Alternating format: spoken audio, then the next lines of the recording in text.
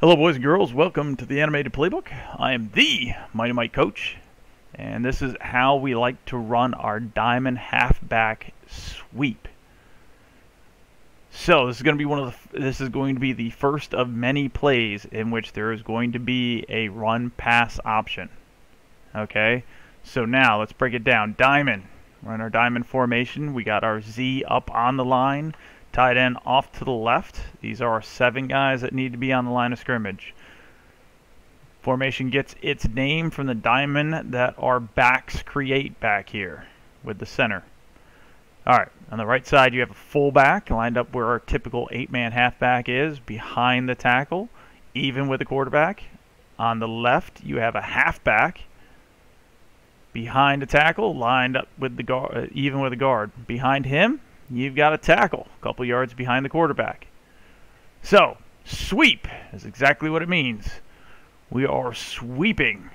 So when you sweep, you basically are running to the outside. This one can be cut in, which might have to happen depending on how far people penetrate up the field. But the goal of a sweep is to sweep around the outside. Now in a sweep, we are going to have a pulling center. He's going to pull to the side we're sweeping. So on a halfback sweep, we're going this way. On a fullback sweep, we're going to the left. I mentioned a pass option. Well, here's how we get the pass option going here. Our Z route on a halfback sweep is going to run a corner.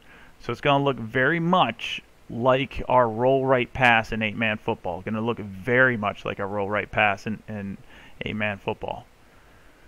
So we're going to have the center leading the way, fullback also leading the way, tailback also leading the way. So we're going to get as many guys out here as possible to block, to either give the halfback enough time to throw the ball, and it all depends on this cornerback. If this cornerback sees us run and wants to help out, he's going to come up.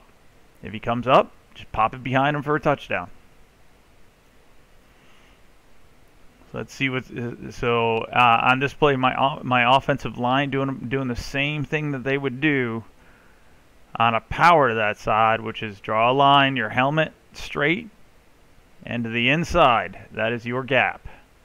So straight to the inside. You've got a defensive tackle. Is this guard's responsibility? Tackle doesn't have any responsibility. He's just going to seal the inside.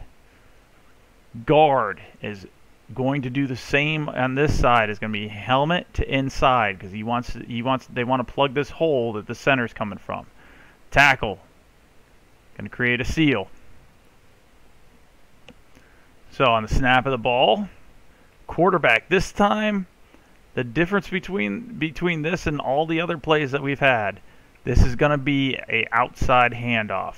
So the halfback is actually, while the tailback and fullback go to this side to lead block, the halfback is going to run behind the quarterback, and that's where the handoff is going to take place.